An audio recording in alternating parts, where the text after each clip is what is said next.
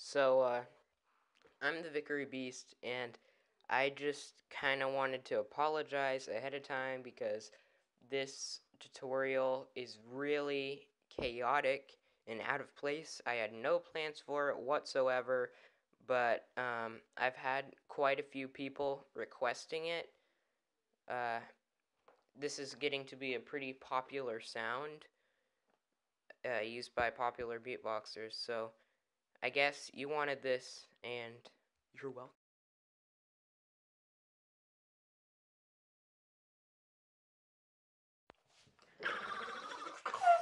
What's up, guys? This is the Vickery Beast, and today I'm teaching you, yes you, how to do the inward tooth whistle.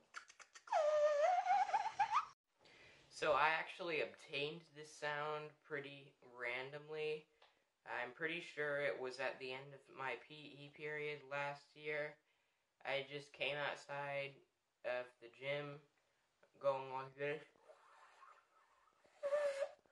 And I was so surprised that I had made that little whistle, so I held my mouth in that place for like my whole 7th period. I think I had 6th period PE. I think.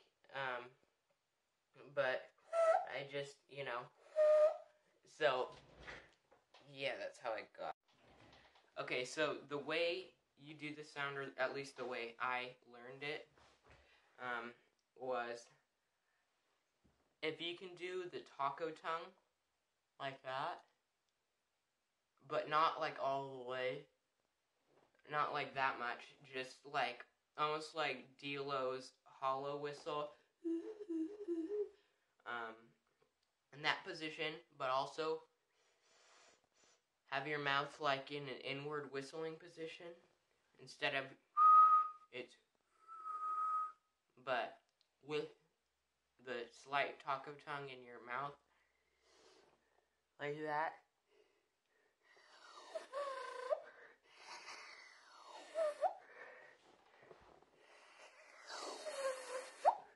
See that?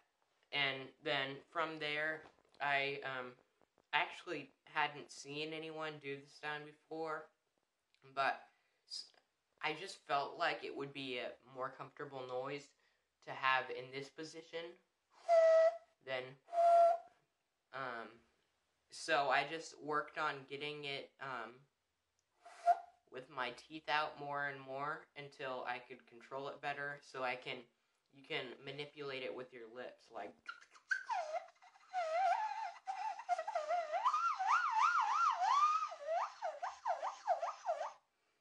it's a lot more contained, just like, almost like a laser when, you have it just in the O position.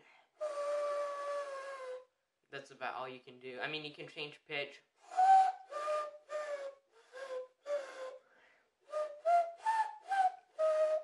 But I just really prefer having it in the tooth E position. I think you can control the pitch a lot better with your lips when it's in the toothy position.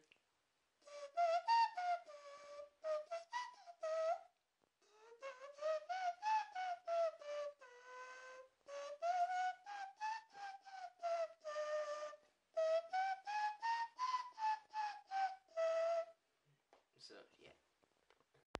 So now, I'm going to teach you some variations, so you can mess around with it, try different, like, effects. So, like, the scratch, the inward tooth whistle scratch, I guess, that's, like, done a lot by, A-Cloud.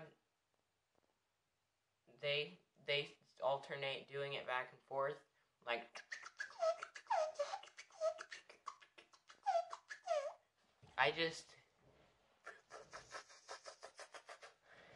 it's kind of like if you were saying funny inwards.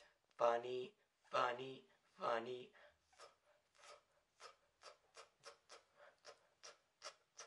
But have that in the same position as the toothy position I was talking about in the last clip. Funny, funny, funny.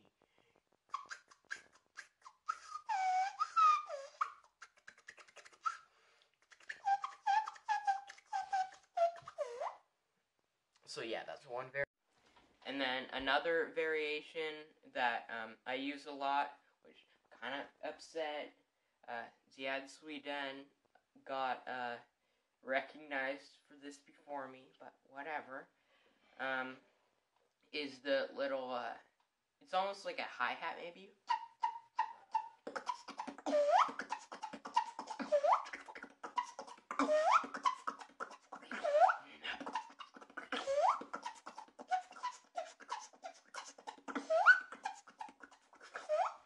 It's just,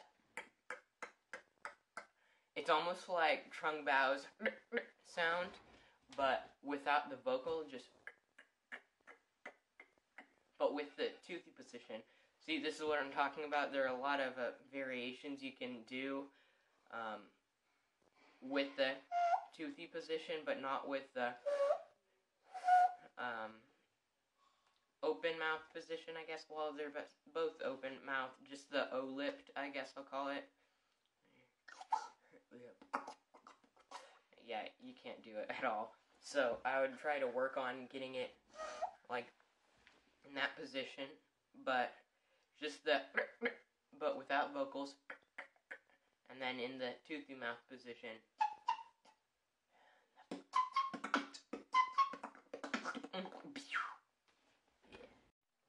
So I guess that concludes my tutorial on the inward tooth whistle. So if you appreciated this video, give it a like. You don't have to. You can dislike it if you're a nerd. And yeah, I'll see you guys later.